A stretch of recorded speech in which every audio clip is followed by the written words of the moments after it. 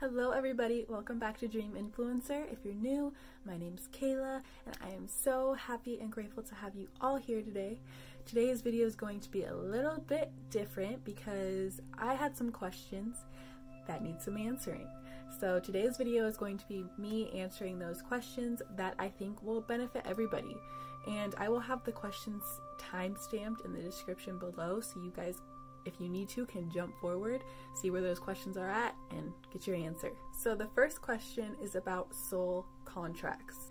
I made a previous video on this and I will link it below, but the question was, how can I use the law of attraction if soul contracts exist? Meaning, how can I create my reality if I already made a plan for certain things to happen in my life? The answer to this is, a soul contract is meant to teach us something, help us understand something, propel us forward, get rid of karmic energy. With that being said, we have free will here on earth. If we want to end a certain contract, we can. We can let go of these contracts. Soul contracts are not going to stop us from being able to manifest. That is the beauty of being here on earth. Free will. To let go of a soul contract, first you need to acknowledge that the soul contract was made. And you need to acknowledge why it was made. And you need to come to terms with the fact that you agreed to this contract. This way you can take your power back and realize this isn't happening to you. This is happening because of you. Then you need to say thank you. Thank you, I have learned this. Thank you for the lesson, but this is no longer serving me and I am taking my power back. I am ending this energy connection and I am moving forward. You can even visualize yourself getting rid of the contract. You know, rip it up, visualize yourself cutting those energetic cords. Just remember to always come from a place of love and gratitude. Thank you for that lesson. That lesson was so needed for me to learn this, and I am so grateful that I learned this lesson. And let go of any negative emotions or negative memories that are connected to this soul contract. And remember, you are in the now. Those feelings and those memories, they're from the past. The past is no longer here. The past is gone. So now that you've ended that contract, it's time to remember where you are, and that is now in the present moment, and let go of the contract. If you truly want to end it, let go of it and be in the now and experience life now that you have gotten yourself out of that contract. Now for the second question. Why can't I manifest a text? Why is it not working?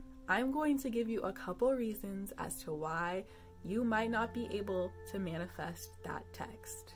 When manifesting, you have to come from a good place. The reason behind the manifestation has to be positive. For example, if you are trying to manifest a text from your ex and you're wanting an apology because they did you wrong, you're focusing your energy on the negative, which is lowering your vibrations, and it's coming from a negative place. You have to connect to that other person through love. You have to focus on the positive outcome of what's going to happen because of this text. Focus on the positive emotions that you're going to feel and let go of the past. The next reason might be your doubt. We have to let go of doubt and contradicting beliefs. How is it going to happen? When is it going to happen? What if he or she doesn't have my number anymore? What if they blocked me? If you're asking, am I doing it right? If you're saying it's been such and such time and I haven't received it yet, you're focusing on not receiving it. Therefore, you'll continue to not see it. And this last reason is very important. You need to trust the universe. Remember, you are coming from a loving place. You're wanting that text to experience a positive outcome, which that other person may not be able to give you. Maybe not at this time, or maybe not ever, but the universe will give you what you're desiring. It just might not be exactly the way you are expecting. So don't have such tunnel vision with this text. Focus on the positive outcome of what's going to happen because of this text, and the universe will deliver. But in some cases, it's not in the way that we think. But I can promise you it will be even better. You just have to be open to the outcome and trust the universe. So that is it for this question and answer video. I hope it helped you guys. And if you want your question answered, then comment down below and I will try to make a video answering your questions. I thought there was a spider on me. And I will see you guys tomorrow. Thank you so much for watching. I appreciate you so much. Don't forget to subscribe and hit that bell notification so you can get alerted when I post my videos. And I will see you guys tomorrow. Bye.